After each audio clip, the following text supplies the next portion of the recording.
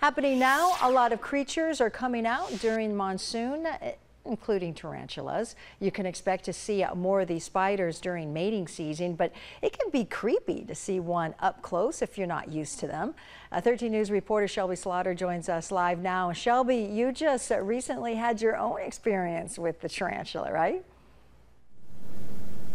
I did, Valerie, and you know when you see a creepy bug, you're always like looking around wondering if it's still there and following you. So that happened to me last week. I saw not one, but two tarantulas at my apartment just walking side by side, and experts tell me that this is going to start becoming more common as their breeding season picks up. Okay. Oh, that's a tarantula. This was right outside my apartment the other night. Just casually going to get my food. There was another one.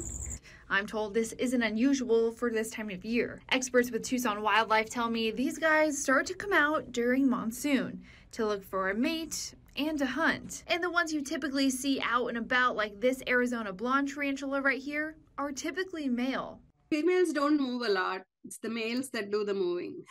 They are the ones that travel. Shaku Nair with the University of Arizona tells me that females stay close to home. They lay their eggs on inside the burrow and protect the eggs. So if you see one, oftentimes they live nearby. Nair tells me tarantulas come with a bad rep, but they are pretty docile creatures. Of course, they have venom. They're hunters. All spiders are hunters, right? They hunt for their prey. Nair says that they don't become aggressive unless they are scared, so if you see one, leave them alone, and they will do the same. Exactly that. So if you see a tarantula, just leave it and let it do its little tarantula thing. You don't need to mess with it or call anybody, but I'm told if you wanted to do something, you can take a picture or video with your phone and you can send it to the university and they will continue to study those creatures. We have that email. We'll have it up soon on our website.